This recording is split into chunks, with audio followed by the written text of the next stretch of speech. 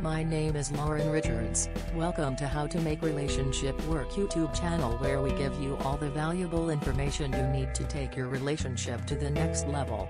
Subscribe and press the notification bell to never miss any of our video. Dating someone with kids requires a lot of selflessness you have to be ready for.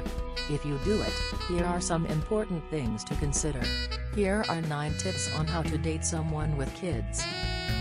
Number 1. Kids come first. Always. No matter what. Even if they are snarky teenagers. Even if they are your age. Number 2. Don't rush it. Take time to figure out how to meet the kids. Number 3. Don't compete. Your partner is going to need to focus on their kids a lot.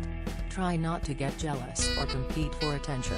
Instead, join in when it's appropriate and try to understand when it is best to let them have alone time. Number 4. Don't worry if the kids don't like you at first. There could be a million reasons a child doesn't like you, and most of the time those reasons aren't even about you. The kids could be processing feelings about their parents not getting back together or projecting emotional pain or grief onto you. It won't be easy, but please don't take it personally. Sometimes, it just takes a while before you click with their children. Number 5. Don't force it. If you are not clicking with the kids, you might feel desperate to get them to like you. And that might make you buy them stuff, act like a peer, or let them influence your relationship too much. Instead, try to give them space, time, and respect and see if that helps. Number 6. Don't be afraid to participate.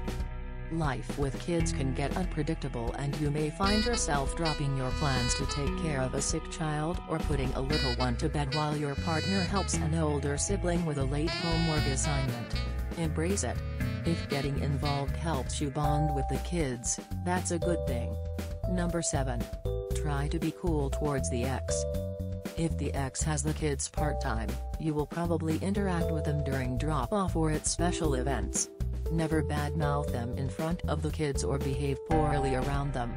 Be an example of good behavior and respect. After all, it's the kid's other parent whom they love, and you don't want to give the children a reason to dislike you. Number 8. Try to be patient.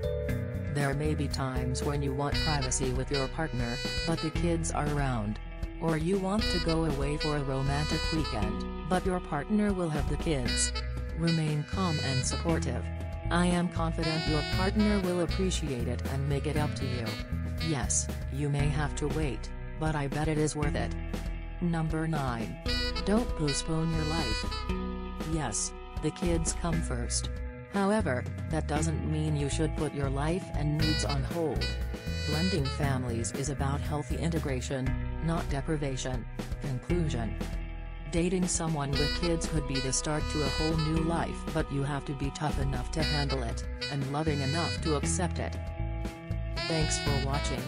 If you enjoyed this video, give it a thumbs up, and share it with your friends.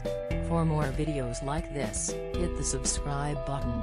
And be sure to press the notification bell to stay up to date. We have 2 new videos every Tuesday and Friday every single week.